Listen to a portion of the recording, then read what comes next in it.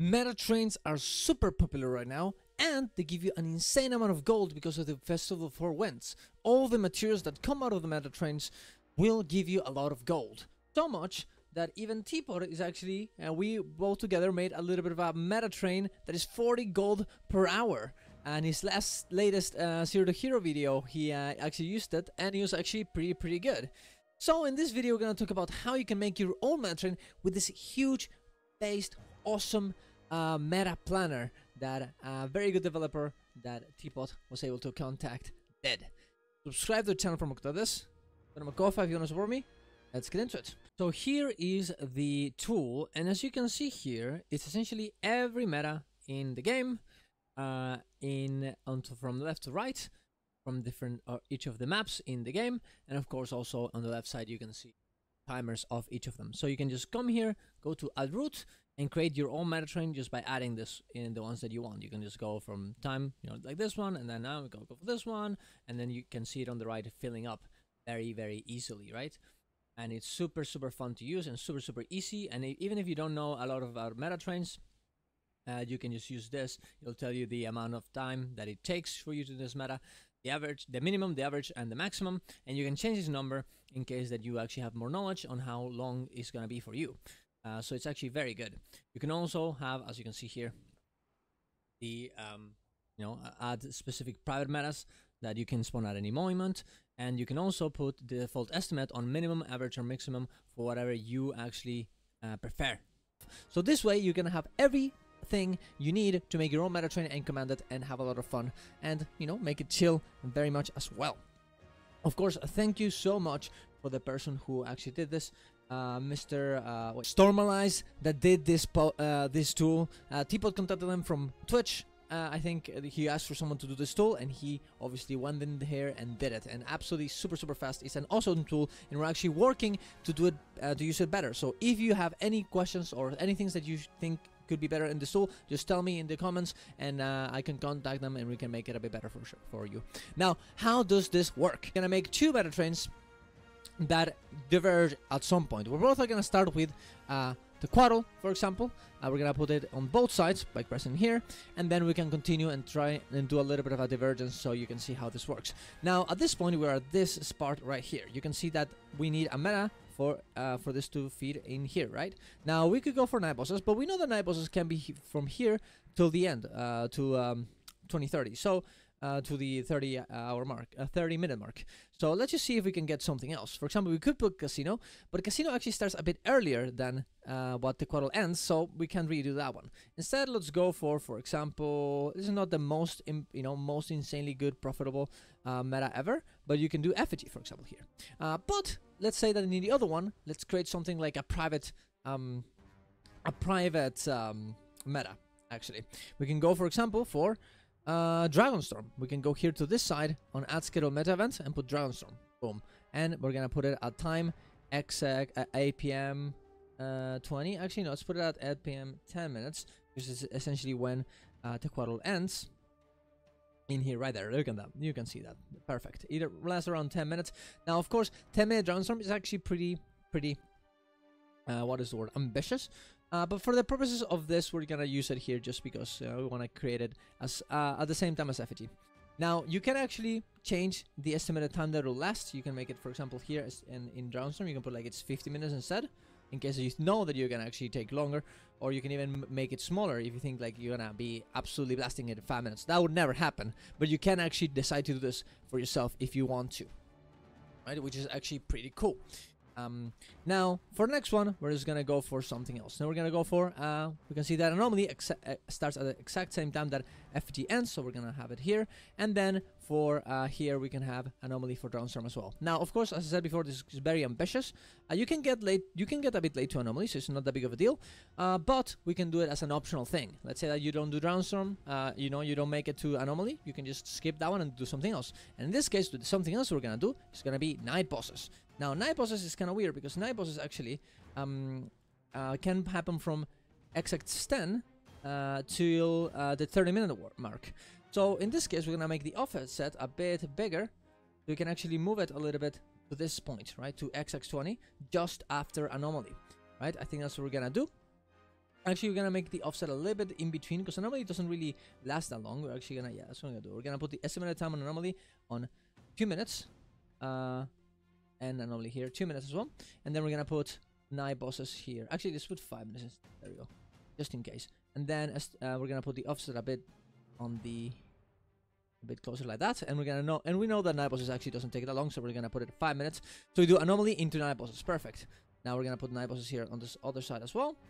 Put the offset at 15, just like the other one, and then put estimated time on 5. And there you go. We have from here the first 30 minutes of the meta train perfectly aligned.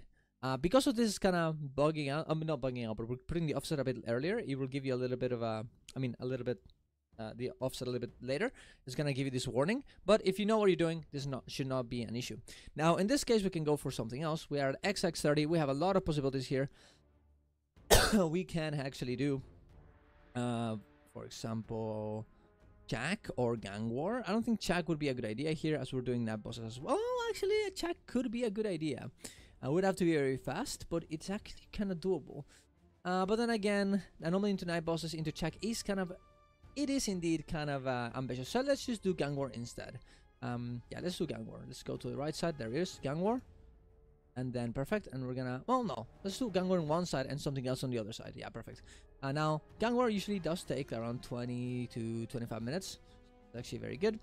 And in the other one, I'm gonna do something else. I'm gonna put in, let's see, Junon the Rising. That's something that nobody ever does. Boom, there we go. And that ends at around XX45. So we can put actually something else at XX45 on the Gyron's 2 version. So what can we put in? Doomler Shrine would not work. Oil Flows, we could do Oil Flows. Now, Oil Flows is not very that good, but for the purposes of this meta, we can do this. And then, you know, let's do Octavine on Darren's 1. And for the top of the hour, and maybe Skywatch for the legendary, yeah, for the legendary Obsidian Armor on this side. Actually, oh, there we go. Perfect, on this side, perfect. Now, after Octavine, we're gonna have a little bit more time here on this side that we're gonna have to compare to the Archipelago one, right? We have a little bit of moments here, so let's go for Drakkar. That's a good one. Drakkar, I know that exists right here. Perfect, yes. Put it right there.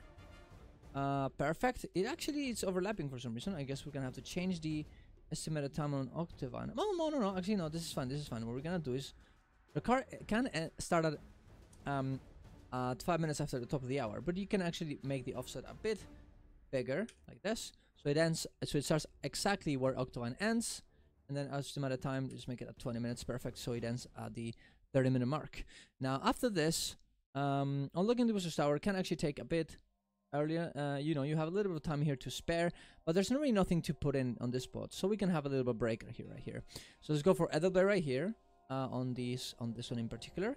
And what else could we have on the other side? On the 30-minute mark, on unlocking the Wizard's Tower, something interesting, something different. What could it be? I mean, we can actually have the same one. We can just have at the... Oh, no, wait, there we go. Convergence Public. Perfect. Something different from both. And then we have... this one ends 10 minutes before the hour. This is perfect, actually, because we can both get Doppelganger, as usually there's a map perfectly at that time. Do that on both of the events. This will last only 5 minutes, not 10. So we can just go blasting there.